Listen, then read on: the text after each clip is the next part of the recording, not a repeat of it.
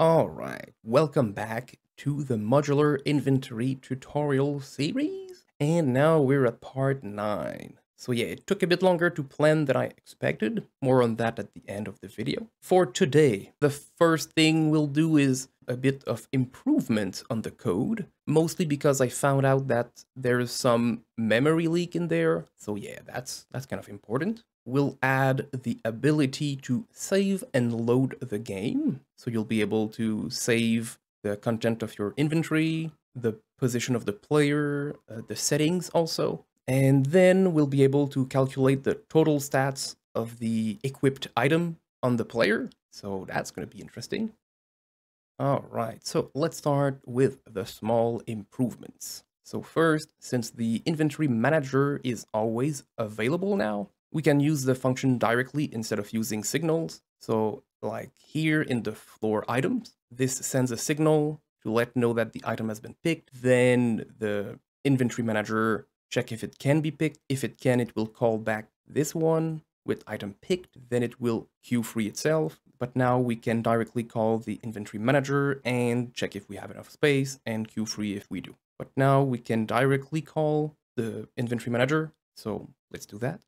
We'll call the inventory manager. We'll check if it has space for items. And here we'll send the items, but we'll get the data because the has space for items will generate its own copy of the item. So it's not, it doesn't use the original one. And in which inventory group we want to search. And then if we have enough space, then add them. And then you can queue free. You can remove the little bag from the world. Then item picked is not used anymore, and we can remove all up to interact, because when we'll interact, we'll pick up the item. Now let's go to the next one. It's gonna be the inventory manager. So inventory manager. So in here, we'll remove item picked. So the signal here, remove that. And we can remove also the function at the bottom on item picked, delete.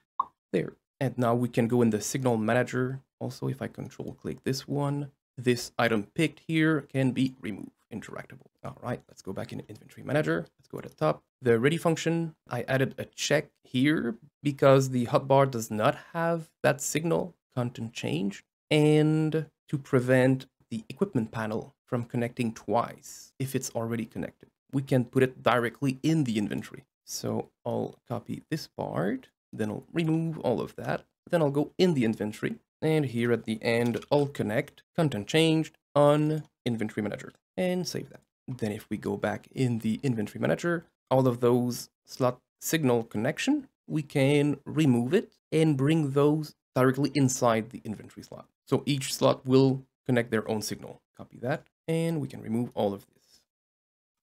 So once we're in inventory slot, in the ready function at the end, we can simply connect those signals. Then we'll change slot, and here instead of slot, it's going to be self here, and the self in the middle will be the inventory manager. So inventory manager. All right. So yeah, once the inventory slot is ready, it will connect its own signal. And then for the hotbar GD, the inventory ready can be removed. It was mostly to connect the signal on the slots because this is not extending the inventory. While we're here, we can always change this for the get instance. So I'll get instance and hotbar slot in the quotes. So it's going to use a function instead of the path. All right. Next little improvements is going to be back in the inventory manager, the add item. So if we go at the bottom, there's add item. And here there's kind of two loops. So for each item, if it's a stackable item, then for each inventory, we try to stack to add the item to a stack. But the thing is, add item itself is also going to call add stack. So it's going to do it twice. So yeah, that means that we can completely remove this part and lower it. So then let's go in the inventory. Let's find the add item, and the add stack item is outside, but we can just bring it back in here. So we'll bring all of this, cut it, and put it on top here.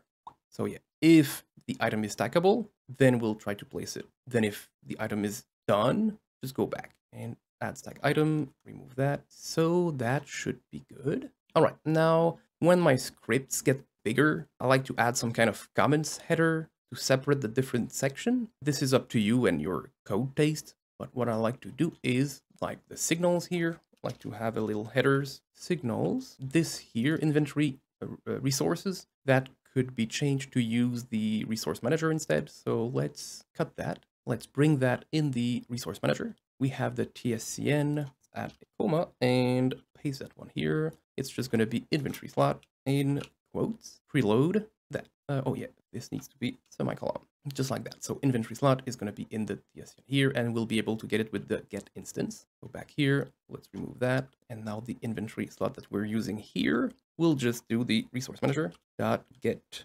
instance, and in quotes, inventory slot. And there you go. So yeah, we have the signals, and then this is the exports variable. Yeah, and those are, again, just up to you. You can have more, you can have less. Those are the simple variables. Then after my variables, I like to have my setter. So setters. But the thing is, the setters for here is the function here. I only have one, it's the size. So set inventory size. So I'll bring this one up to my setters. And then the ready function is a built-in function. So built-in, there's the process or physics process that are built in. There's a few more. Well, I'll like to keep them here. And then after that, I'll place my functions. So the normal function that I use inside. And at the end, there's the signal connection, the signal that I'm connected to. So signal connections. So I'll do that for the inventory manager too. So this one, they're a bit mixed, because here I have the GUI input slot and the mouse entered and stuff like that. So I'll have to move them down. Let's do those. Exports, variables, built-in. The built-in, I have the input. So I'll put that one here. Then I want my functions, and all of those are signals connection. So I'll cut those from here and bring them to the bottom of the page. So yeah, up to there, cut that, go at the bottom. On inventory content change, let's paste that. So just over on stack splitted, the first connection, there I'm going to put my little comment. That's the last one. All right, so now let's talk about the big problem, the memory leak. Because I made the inventory and item as nodes, they need to be freed correctly. You need to call queue_free if they're not referenced anywhere, or else they're going to cause a memory leak, like I have here. So they're not freed correctly and they pile up behind. They become orphan nodes. If they would be resources, as soon as they're not referenced by anything, they're going to be freed automatically. So I'll fix the leakage, and I'll probably try to refactor this system to separate the UI and data, but that's going to be for another time. For now, let's take a look at that. So if we go in the debugger tab at the bottom and we go in the monitors, here we can see the orphan nodes. So if we go lower, orphan nodes here, I can orphan nodes. If I start the game, and now as we can see, the orphan nodes, I have 124. The thing is, they're not bad if they're not changing, if you don't accumulate them. So let's say I go to a chest and I open it, my orphan nodes count goes down to 86. If I close the chest, they go back up to 134. If I open it back up again, 86, close it, 134. So they stay at the same amount. And you can also see it in the graph here. So they're not, I'm not getting more of them. So it's not too bad. They're not piling up. Each of the chests are doing that. But if the count goes up, there we will get a problem. Now, 143, open it, close it, 143, it's okay. The thing is with the infinite loot. So if I open this one, each time I open it, it will generate an item. I don't free it from memory. If I want to spam the open key, the number of orphan node will go up super fast. So that, yeah, those one are piling up in the memory. So that's a problem. Let's go through the code and make sure we free those correctly. So first thing, I'm gonna add the orphan node in the tree. So in my inventory manager, I'm gonna add a control node that'll put the inventory panel from the chest inside while they're not open. So I'll go in the inventory manager, I'll add a child node here, just a control node, I'll put it at the top, I'll call that hidden nodes. And then I'll go in the rect and position, I'll do something like 5,000 and 5,000. So it's going to be super far away. It's not going to be visible. Or you could also leave them there and hide them, but it's just going to be one less step. So then we'll go in the inventory manager and add this node. Let's go at the top. So here with all the other exports, we'll export hidden nodes, which is going to be a control. So let's click on the inventory, assign the hidden node, hidden nodes, right? Then if we go at the bottom, just before the signals here, we'll add two functions. So we'll have the add hidden node and remove hidden node, which will only add it as a child or remove it. Pretty simple. So now if we go in the floor item, here we do create an item at the start, but since it's not in the tree, it's only going to be in the tree when you pick it up. So right now it's an orphan node. So what we'll do is we'll add it to the hidden node. Inventory manager, add hidden node, this item. And then when we interact with the bag, we want to remove it. Remove. Inventory manager, remove hidden node, item. And then let's take a look at the interactable chest. Here again, we have another resource that we're loading. This one, we can change it to use the resource manager too. So inventory is equal to resource manager, get instance of inventory. So one will move it to the resource manager, remove all of that. Let's go to the TSCN list and add it there. Inventory in quotes, semicolon, and that's it. So back to the interactable chest. When the chest is ready, we'll add the inventory to the hidden nodes.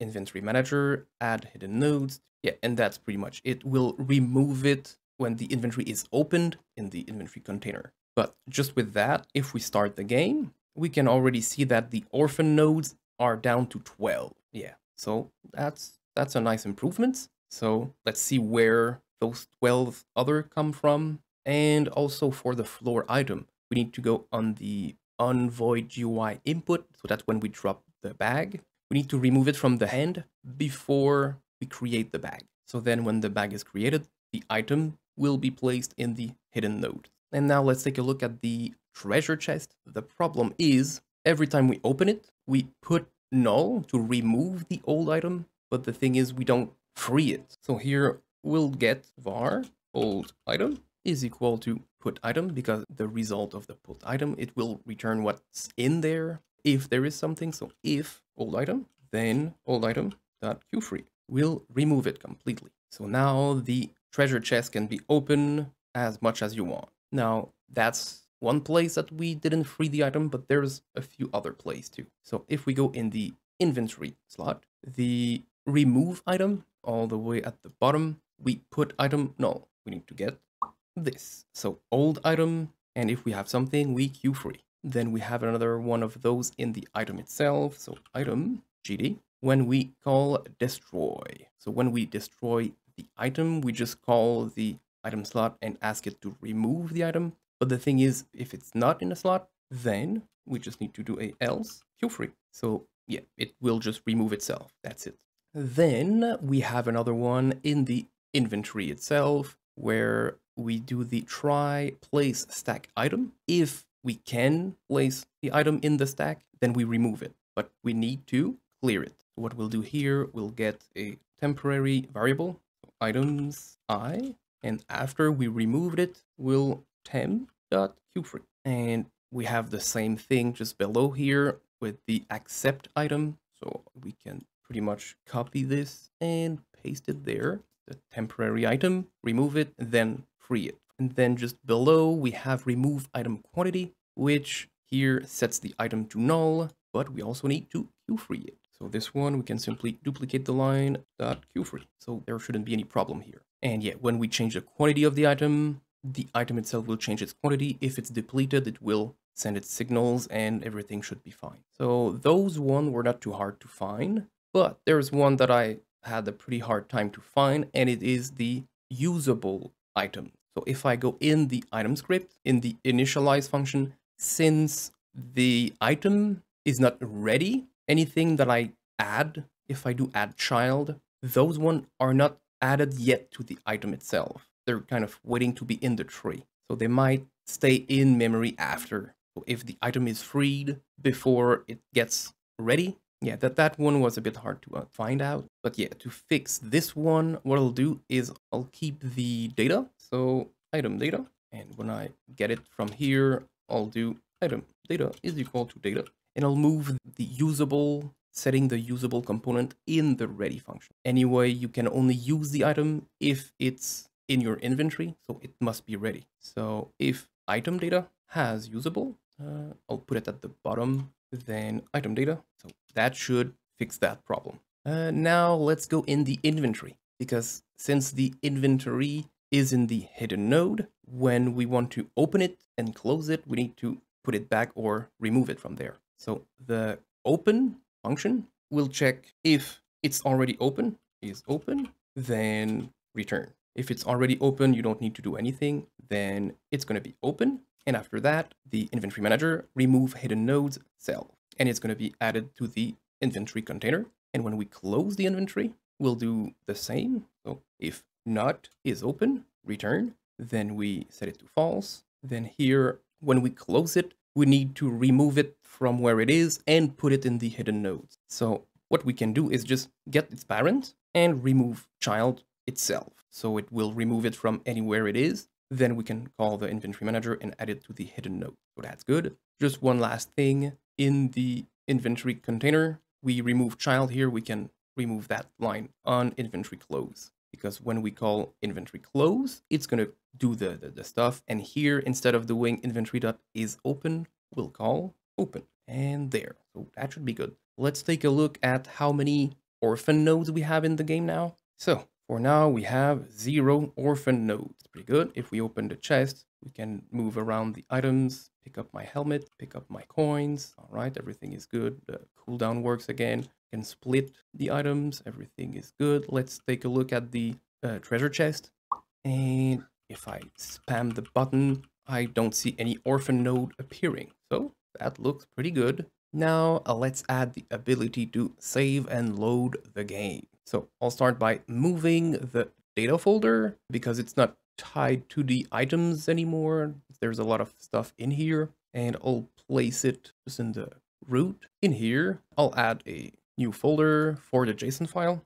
Let's open in File Manager, and I'll move all the JSON file in there. So that's good. And I'll create a new resource folder for later. I'll create 3 new resource scripts. First, it's going to be the game data that will contain all the data of the game. So let's do a new script. I'll call it game data. I can choose no comments, create that. Let's open it. It will extend resource.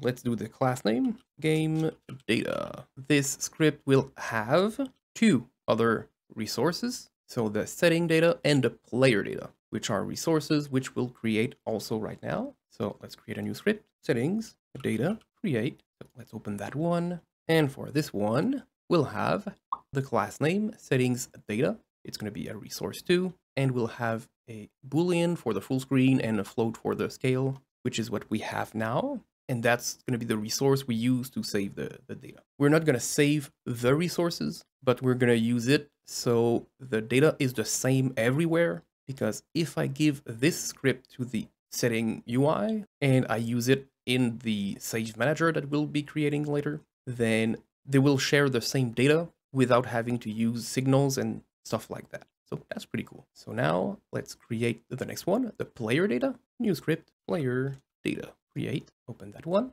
class name, player data, extend resource. We'll save the position of the player, and I gave him a default position. We'll save the content of the inventories later. Since this resource file will be shared between other nodes, what I'll do is I'll go in my resources folder and I'll make sure that those are saved. And here I can do right click, new resource. And here I can pick my game data resource. I'll call it the same name, game data. So I got this one, and here in the inspector, I can see that I have the settings data and the player data. It's waiting for a resource. So what I'm going to do is create also player data. I'm going to call it player data also. So save that one. So now I can click my game data and drag my player data in there. So player data is here. So the settings here, settings data. So this one, create. I'll do the same. Settings data, save that. Let's go to my game data and drag this one in settings data. That's done. So for the player data, you have your global position. You can modify it. It's going to modify the starting position and the inventories. You could set data in here already if you follow the correct structure, and you could start your game with default item and the settings data. by default, it will start full screen and with a scale of 1. So pretty simple. Now let's give those to the nodes that will use it. So if I look for the player, it's the troll GD. I'll export a resource var player data. And that's going to be the same player data that I just made. So then if I open my scene, the troll scene, I'll get the player data and I'll drag the TRES, the resource file here. So now it's the same file and there's going to be the player inventory. We'll also have that. So if I go in the script, inventory player is going to have the player data. And then if I click on it, I can give it the same file,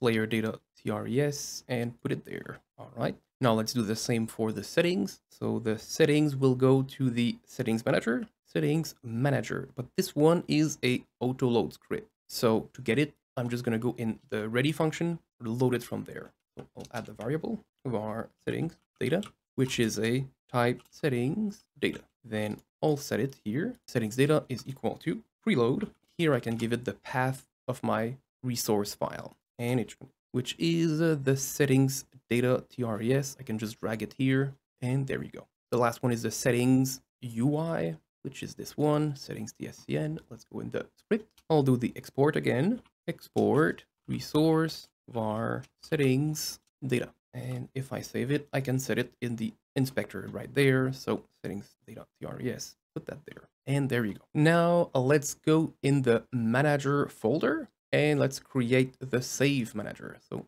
new script, save manager. Let's open it. So this one, it will have the game data resource file. This one will also be a auto load. So it's going to be loaded on ready var game data of type game data. So then function ready, let's preload game data is equal to preload. And then let's get the game data TRES, put that there, and we're good. And then here we'll need the location of the save folder and save file. So I'll put that here.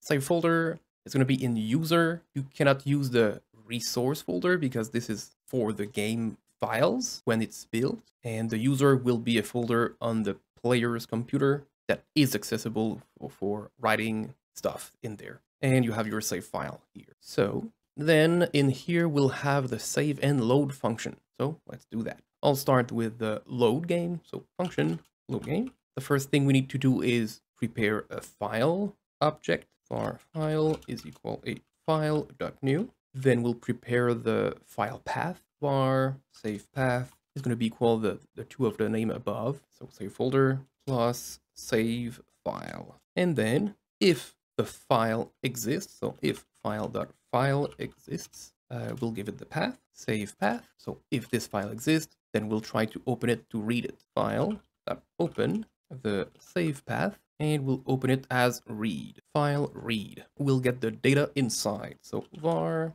data will be equal to file.getVar. In the file, we will save a variable, and we won't save the resource file itself.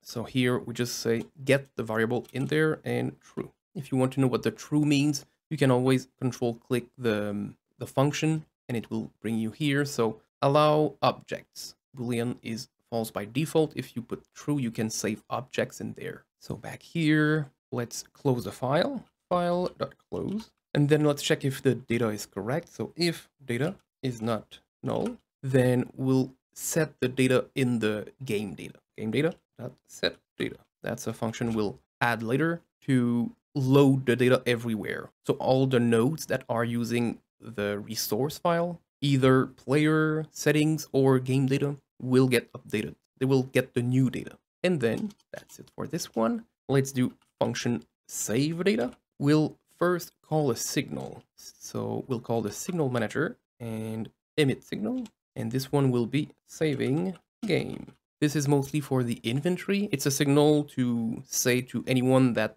is listening to prepare their save data. So for the case of the inventory, it's going to be preparing the data once we saved the game. So yeah, after that, var directory. So directory is equal to a new directory. And then we'll do if not directory.dir exists. So if the folder, the save folder doesn't exist, save folder, we'll create it. Let's go down let's make some place directory dot make directory recursive the save path. So that's mostly if your save path is longer, it will create all the folder up to the end of that path. Then let's do the file. So we'll need a file here too. So our file is a new file. Then we'll get the save path. We can get the same thing as above. Then we need to open the file for writing. File.open the save path. And now we'll open it as write. And now that the file is open in write mode, we can write our data. So file.store var. So we'll store one variable in there, and it's going to be a big dictionary containing all the data, game data.get data. So that's a function we'll create just after, and the game data resource will give us a dictionary containing all the data. And then here we can do true. And then we can close the file. And that should be good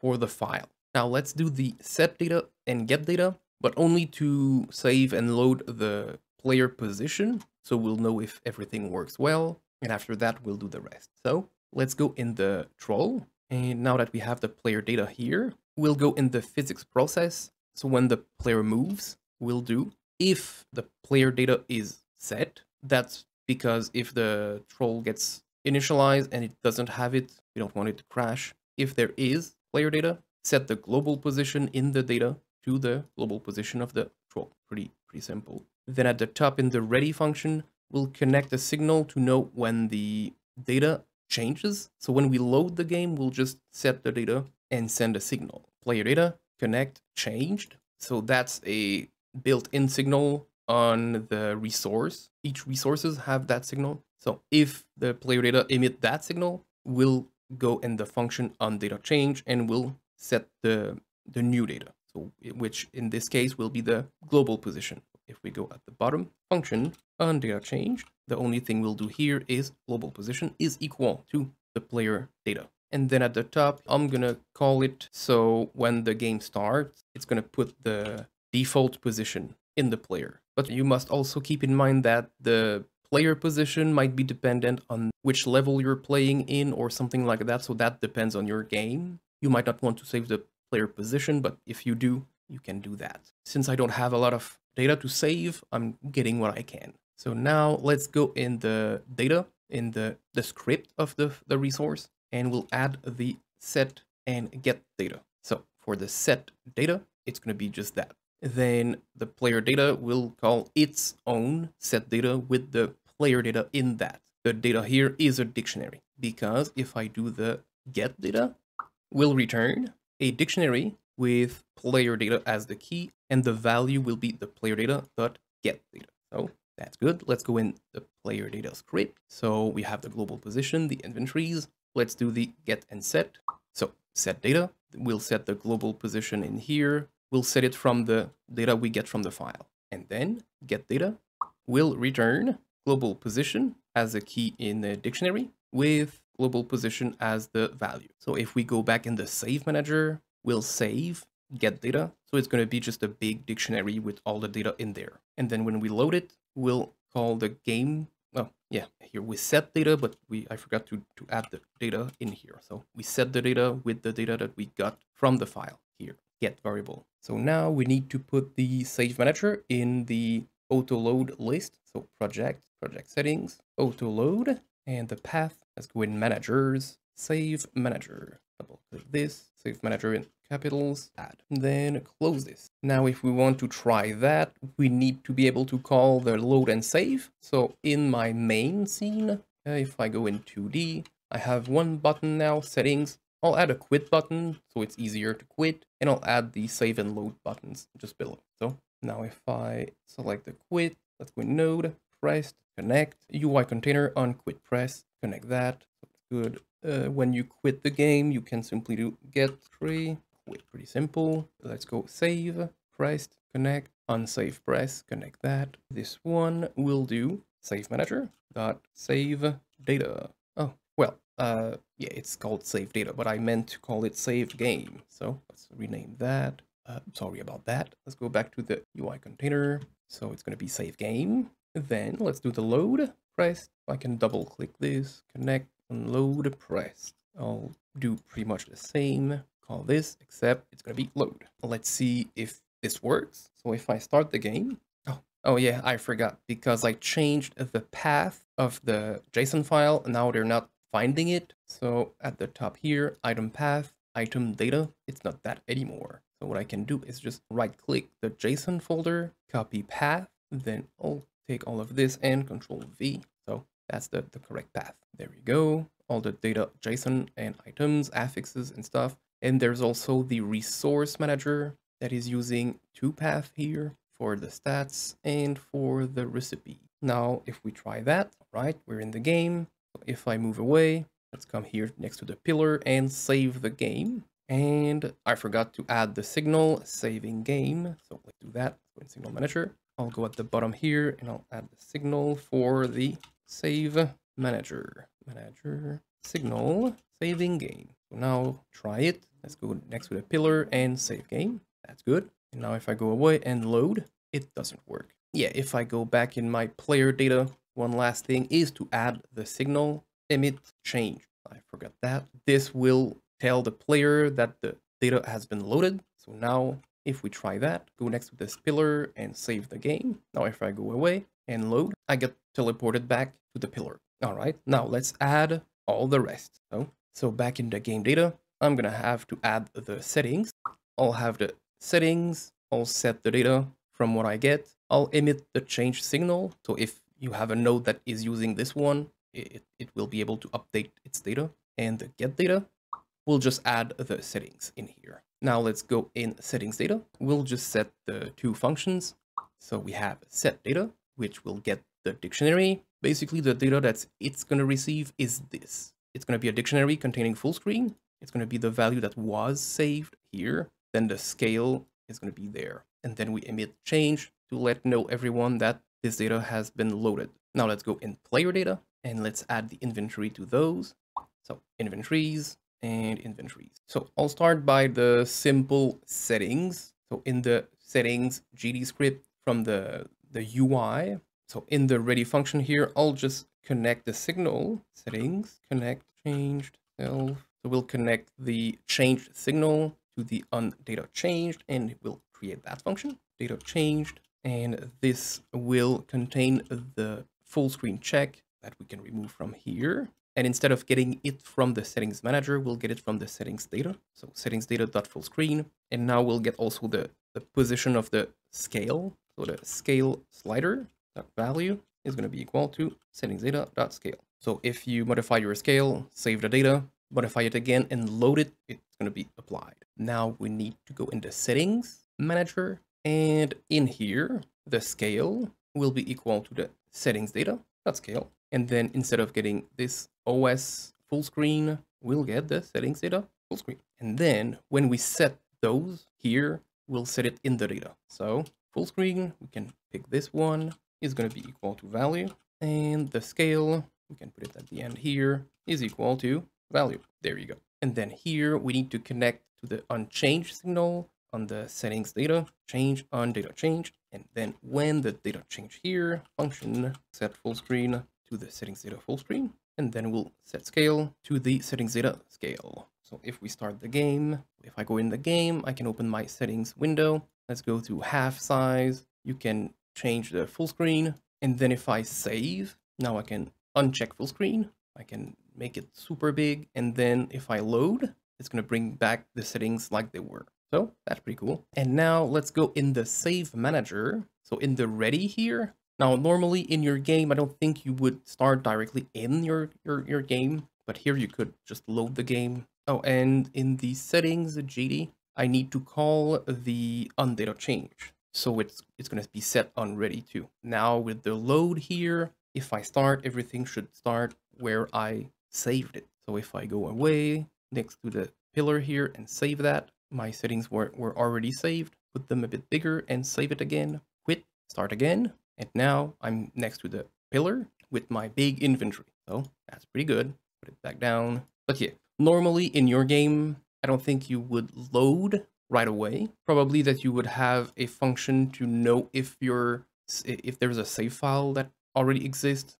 Probably something like this. So has save file. It's just going to check if the file exists, or if the save exists. So now with this on the main menu, you can show the continue button, and you could probably here load data, have a parameter like a number to the file, and have multiple save file data. So that's something. But if you do that, I guess you would need to probably save the settings in a different file. So the settings is not saved with each levels, and have a folder for all the different character of the player or something like that. That's just a basic save manager. Now let's do the inventory. That's probably the most important. So let's go in the inventory player. We'll add, we'll connect to the saving game from the signal manager that comes from the save manager. We could put the signal in the save manager. Yeah, could work too.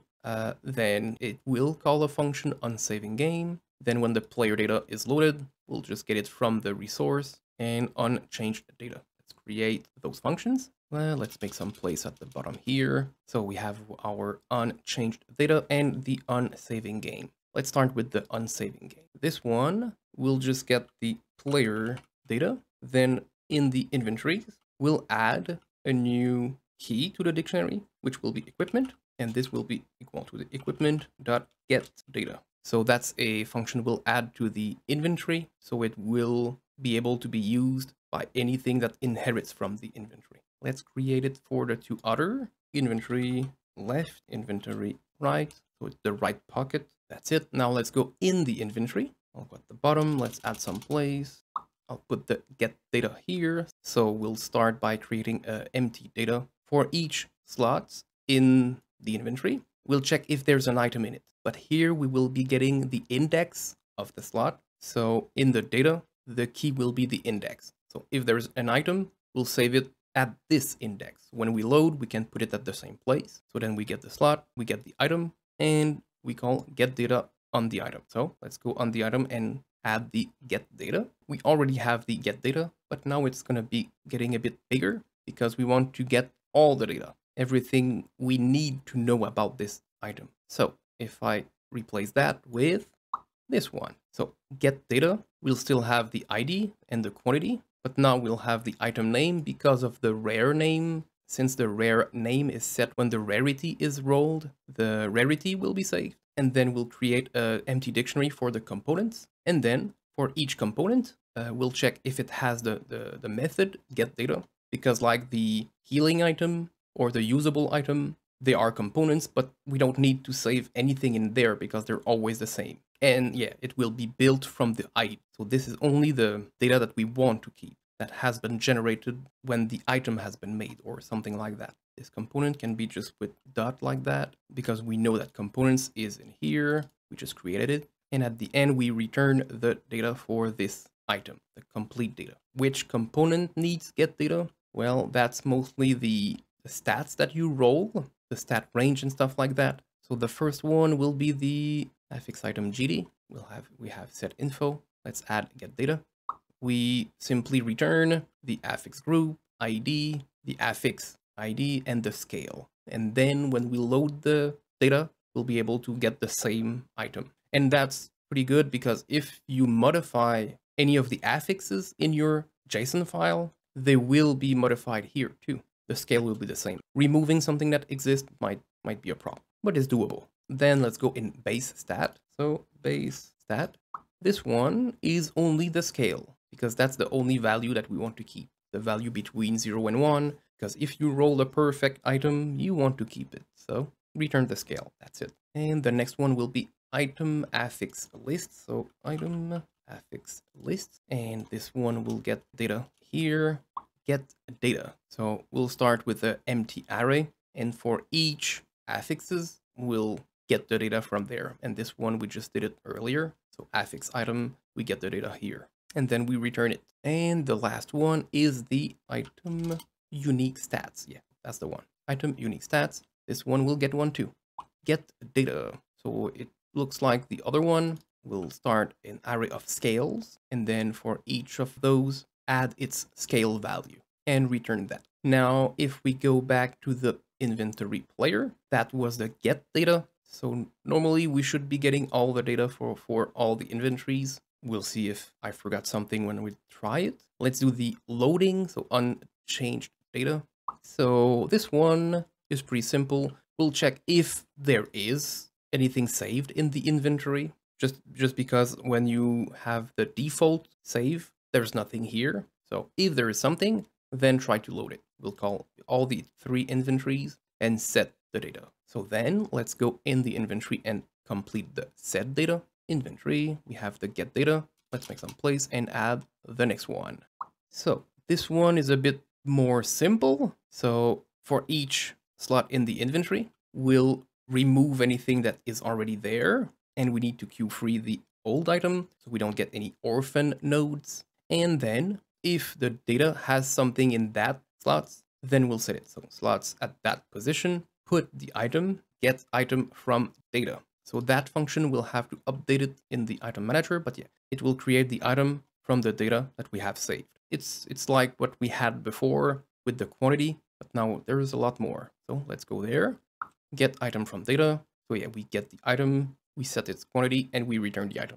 If the item data has a name, we'll set it. If it has a rarity, we'll set it. If it has components, we will set the components. So here it's if the data has base stat, that means that we have a scale for the base stat. So the item, the components that has been created with the get item, we know that it's there. So the base stat, the scale will be equal to the data that is in the data components base stat. That's it. Then the affix list will get its affix list, and then we'll create a new one with what we have here. So that's the group ID and stuff like that. And then we'll give it the rarity, which will generate everything back. Then the unique, it's just that we need to separate the role unique a bit. So if we go lower at the bottom, we have a role unique. So right there, role unique. And it's this little part there that we need to cut from it. So what we'll do is just go a bit lower and start a new function, set unique. So yeah, if you get a unique item, you want to be able to save it. And it's gonna get the item and the scale. And here, the role unique, I'll just set unique with the same thing. So the item and the scale. So that's when it's freshly rolled, freshly generated. And this is when you load it from a save or from data that you want. If you want to, maybe you complete a quest and player will get a perfect unique item that could do it that way. So then if we go back up, that's pretty much it for the get item from data. So let's see if that works. So if we start the game, let's go and pick up some stuff. Let's pick up the gold coin, the helmet. We could try to upgrade it. So now it's a magic helmet. Let's get this offhand, bring some items inside. I guess I could go in the other chest and get sword. I guess we could upgrade that if we can. It got the helmet. Let's get another one. We have a wooden sword of greed and the much ornament. Now if we close this, oh well, we crash to this close function, and I guess that's because when we close the inventory in the inventory container, we don't remove the child. It's going to be dealt with in the close function itself. So yeah, now let's save it. Let's try again. Okay, so I filled my inventory. I have my helmet here. I have my shield of the Templar. Let's upgrade. So yeah, vigorous helmet of greed, and then I have the fake device. Okay, I have the crystal orb of Gortic here, so now I'll be able to test with the unique also. This is usable, this is usable. Let's drink a potion, and now if I save my data, now I should be able to move everything around. Let's swap this shield for that, and I could use this upgrade kit, and then if I load, everything goes back to where it was. Seems to be working. Now, the thing is, yeah, if you drop your stuff on the ground and then load, then you get your stuff back, but the stuff on the ground is still there. So this is up to you in your game. Probably that in the save game, you would need to add something to know which item has been picked or something like that. And also, most of the time, you will only load once when you start the game. I don't think you will load during the level, but yeah, if you can, just know that you may need to keep in your save file which item has been picked, but yeah, that's a detail. But for now, it's just fun. You can get free gold. All right, now I have a nice sword. All right, So that should be it for the saving and loading the data. Now let's do the stat calculation. So if I go in my stats JSON file, so let's go in data JSON, let's open in file manager, let's go in my stats. I want to add a property to the stats which is affected by, so then I can have a dictionary of other stats which would affect this one. So here I have all stats. So I'd like that all stats would affect the base stats. So this one would affect vitality by 1 point. So if you get all stats, then 1 point of all stat will give you 1 point of vitality. So this I'll add it to strength, I'll add it to the intelligence and dexterity. Then I'll add a new stat, which will be move speed.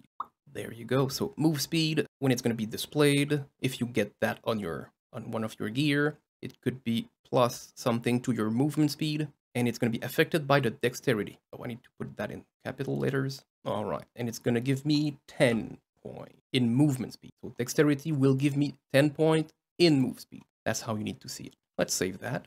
All right, we can go back to the game. Let's go in the player data, and here we'll add the base stat. So what the player will start with. I'll have 5 strength, 5 dexterity, vitality, intelligence, and I'll start with, let's give it a bit more. Let's do 150 move speed. Then now I can add the function get stat. So I'll put that right here, get stat. We'll get here what stat we want to know the quantity. So it could be strength, dexterity, etc. So we start the total at 0. Then we check base stat if it has this one, because that could be magic find, it could be defense or something, and if it's not in here, you just start at 0. So right now, if you get strength, it would be 5.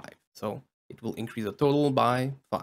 Then we'll need to go in the inventory manager and get the inventories from group, and we'll ask for equipment, and this will need to create it. So yeah, maybe you might have multiple equipment inventories. Maybe if you have side panel, so each side panel could be an equipment, and then for each of those equipment inventories, we'll get the total stats from them, and we'll add it here, and then we'll get the information of the stat, the info that we have, the one that we just set in the JSON file, and we'll check, is this stat has affected by? If it does, then for each, we will calculate that stat and multiply it. So we'll get the main stat. So in our case, if I get strength, it's gonna go and take a look and get the stat, all stats, and then multiply that with the value that we set in affected by. And in the case of move speed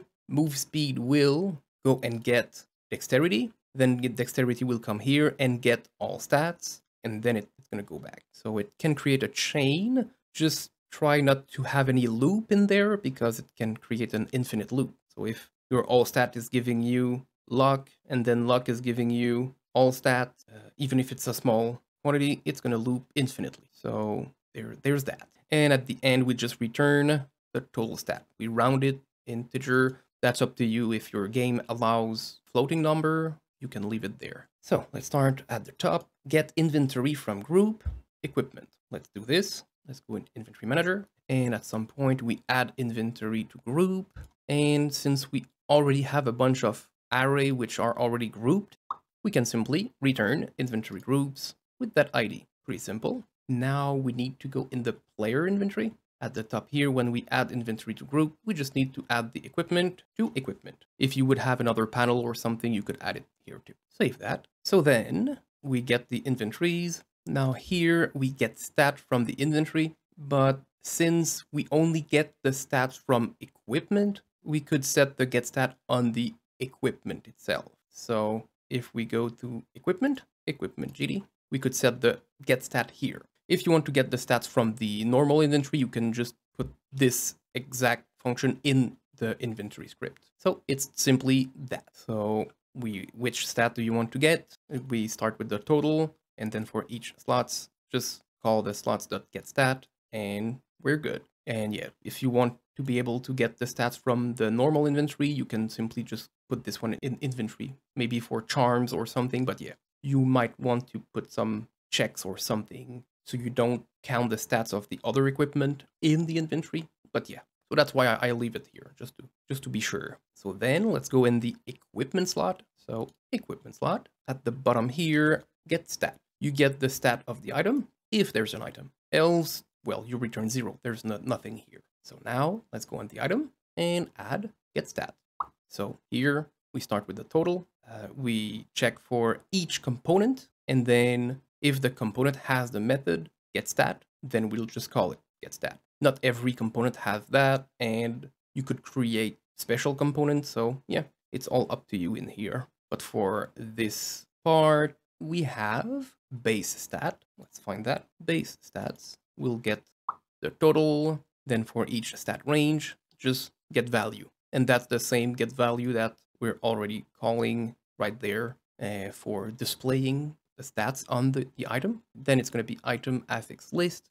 And there we go. Total, it's pretty much, they're pretty much all looking like the same thing. So total for each affix item in the affixes, for each stat range in there, give me your value from the scale and the stat, and add it to the total, and then return the total. Pretty simple stuff. Next one, it's going to be the unique item.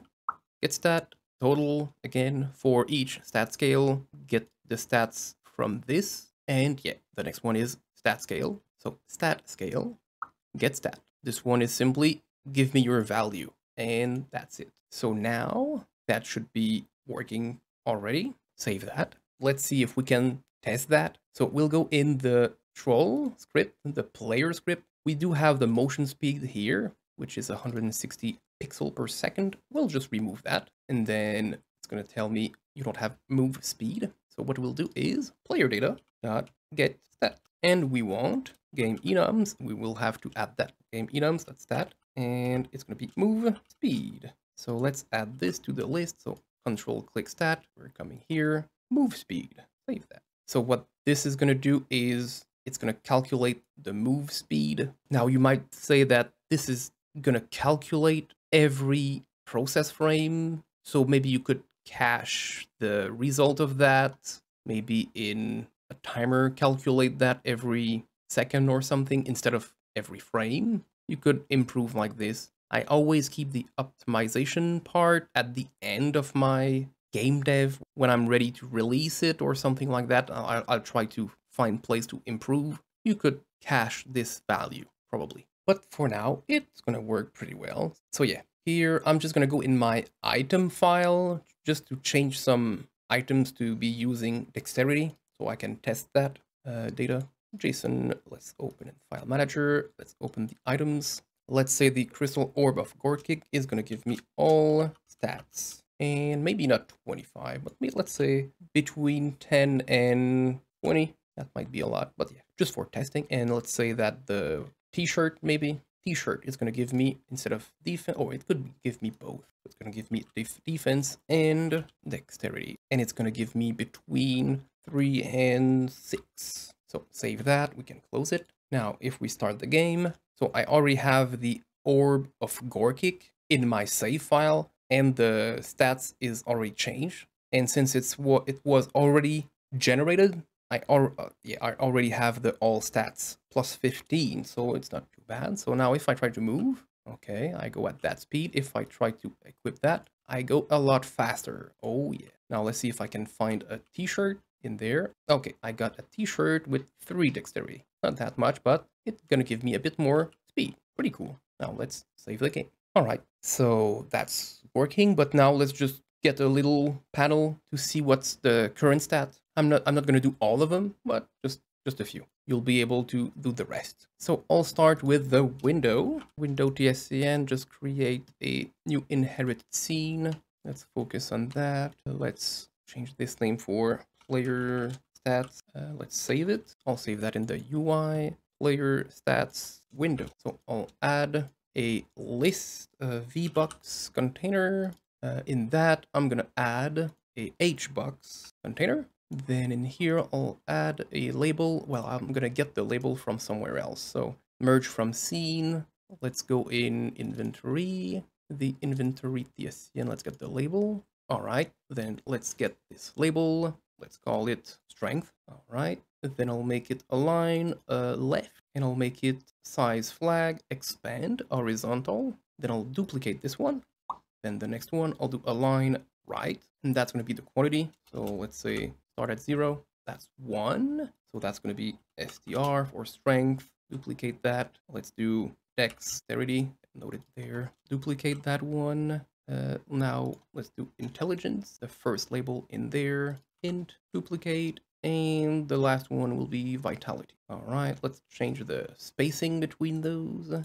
Just a detail. Let's make this window smaller, and I guess I could change the name, title, label, stats. With that, pretty much it. Yeah, like that. Save this. Now, if I go and remove the script and add a new one, player stats window, yeah, create. In here, I'll export some variable, node path, and I'll get the label for those value. All right, so all of them are here. Let's set those in the inspector. So label strength, going to be the label 2, label dexterity, intelligence, and vitality. Oh, well, I could add the move speed just to know what it is. So let's add MSP, speed, I guess, move speed. So then let's go back in the script. Let's add another one here. Label move speed, let's set it, which is going to be this one. All right, save that. Then the next thing is the player data. So I need to set my player data resource here. Go in my resources, player data, drag that in here. Perfect. So on ready.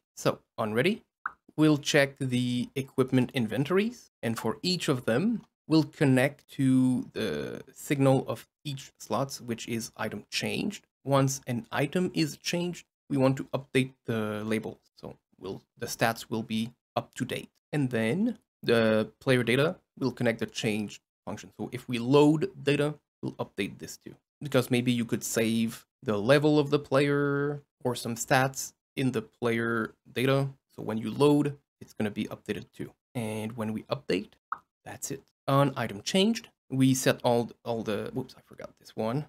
On item changed. So when the item changed, we just set all the labels back to the new stats. Well, we'll recalculate each stats. So let's take a look at that. Well, first we'll need to add it to the scene main. Let's do stat window, 2D, zoom out, player stat window. Let's add it to the Windows node, and I'll put that there. I forgot in the script of this to make it extend window. So now it's going to scale with the rest. And then you need to go in the scene and reset the label title. So now that's a bit better. So I have 380 speed. Yeah, that's good. Because of the 150 base value plus 230, because it's 10 per dexterity. So if I remove that and remove this one, now I'm at 200 because I have 5 base dexterity. And if I equip it back, 350,